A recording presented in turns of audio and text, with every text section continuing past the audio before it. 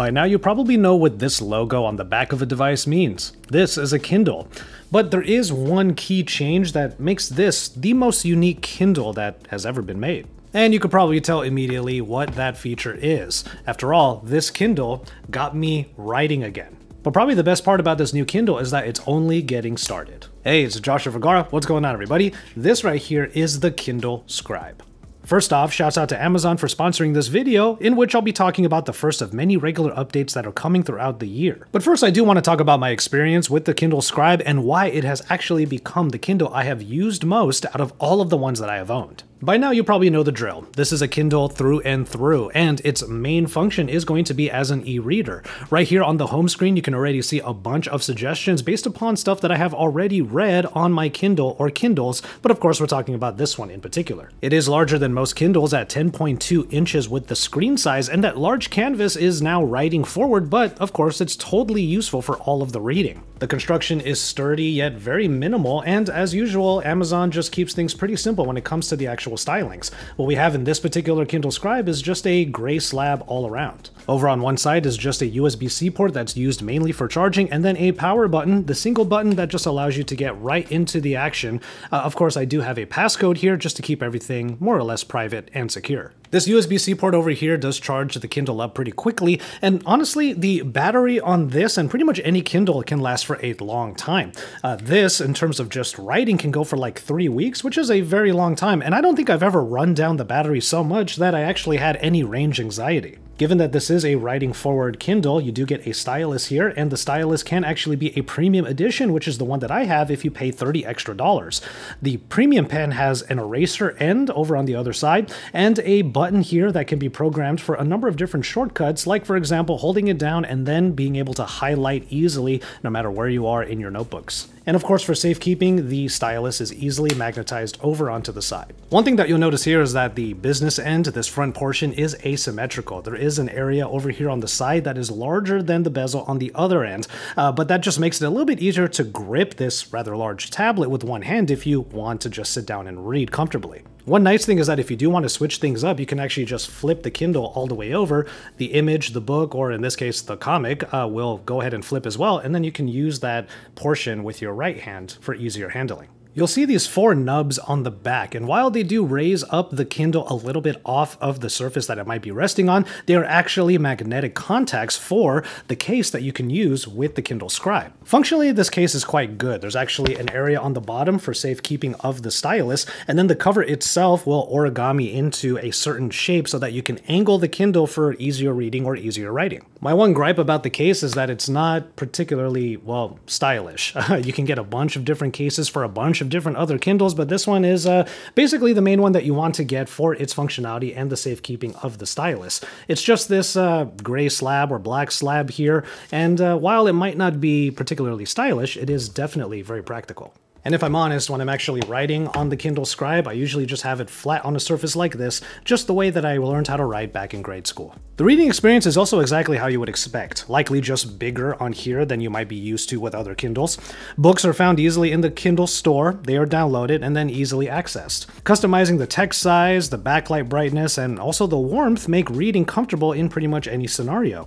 And you can even pair Bluetooth headphones to listen to Audible editions where available. But you know what? We are talking about the Kindle Scribe, so why don't we get this stylus off the side and get writing? So if we're going from the home screen over to the library where all of your downloaded books are, you can then go over to notebooks. Nice and easy to have everything just set up so that it's intuitive and easy to navigate.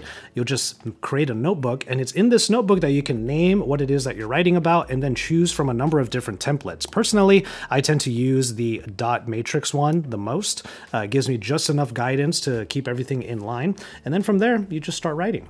The writing experience can also be fairly customizable. You can head over to this toolbar over on the side, and you have your choice between just main writing, highlighting, erasing, and also the pointer, which just makes the stylus work like your finger.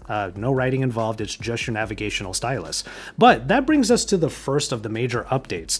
One thing that Amazon have added into the Kindle Scribe is the ability to choose from different types of writing utilities. For example, you have the pen, fountain pen, marker, and pencil, with each and every single one having 5 different levels of thickness in the writing. And with these various writing tools, you can actually use the pressure sensitivity and tilt functionality of the pen so that you can actually cater how everything is rendering on the screen. So those of you who would want to doodle on the Kindle Scribe, you certainly can a lot better when it comes to these new tools that were added in. When the Kindle Scribe first came out, I know some people were a little bit miffed about the pressure sensitivity, or rather the different writing tools that were available, because you couldn't really do, let's say, higher levels of drawing on here as easily. But now, with the updated writing tools, you certainly can do that with things like the pencil and the marker. But even at that point, and certainly continuing on, the writing experience has been very satisfactory. I've written so many things just straight up on here. And you might have noticed that this Kindle Scribe has been on the sort of corner here of my videos because I've had my notes written on there, and I just do the videos more or less off the cuff with a little bit of guidance from the notes that I wrote on the Kindle Scribe.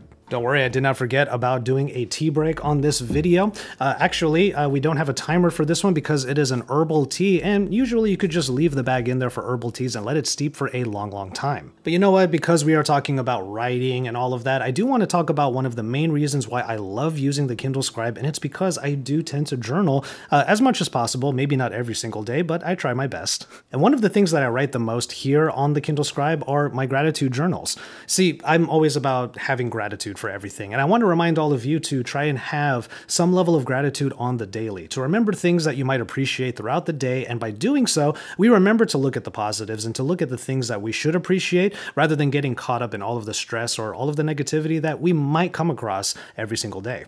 And there are many different ways that you can get into journaling like this. I personally enjoy the 5-minute journal, but it could be as simple as just jotting down 3 things every morning or every night that you were grateful for during that day. And perhaps today I'm going to say that I am grateful for all of you who came to watch my video.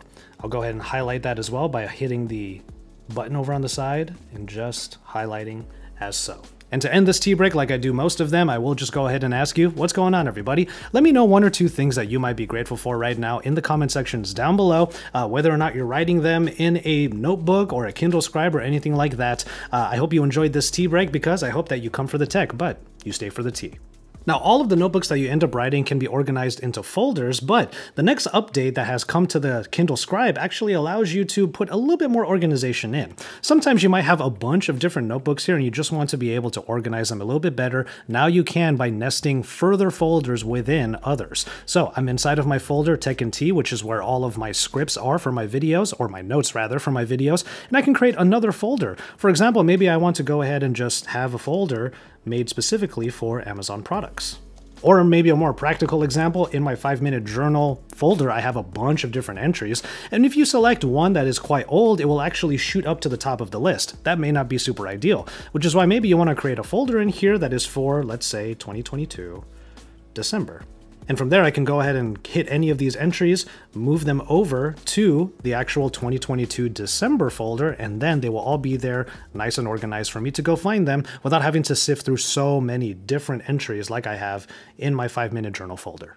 And the final addition in this round of updates is actually the ability to go to any page inside of a notebook the same way that you would inside of a book. If you have a ton of pages in one of your notebooks, you can actually just go up to the contextual menu and you can hit go to page and just put in the page number. That way you can just jump all the way over to where you need to be inside of that notebook. Nice and easy. So ultimately, the Kindle Scribe is at first everything that you would expect, especially because of the first word in that name, Kindle. The reading experience is very enjoyable, and because of this much larger canvas, you can actually blow up the text to make things a lot more comfortable to read if you need it. But now that it has writing capabilities and its take on it so far is fairly simple, the Kindle Scribe has actually managed to convert any of my analog experiences, reading or writing, into one digital device, which I really enjoy. And if you need any more proof about how much I'm actually writing on the Kindle Scribe, take a look at the nub here on the premium pen. It's already pretty worn down. You can tell that I've written a lot with this thing, and without any input lag, discernible input lag, and a very smooth writing experience, I have definitely enjoyed using this a lot.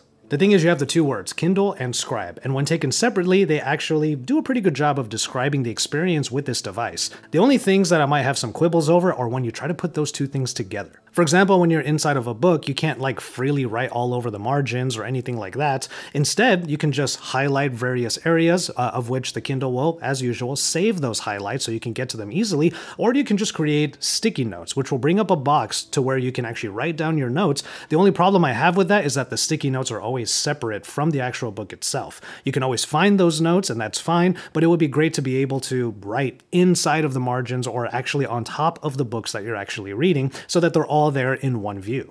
And when it comes to the actual notebooks themselves, everything that you write just remains on the device itself. The Kindle Scribe is a lot like an analog notebook in that way, which doesn't really bother me a whole lot because I would want to have my thoughts and my notes to all be in one place. But I know there are some people out there who want to be able to sync these notes to many other devices or places beyond just being able to quickly send them via email to your email address.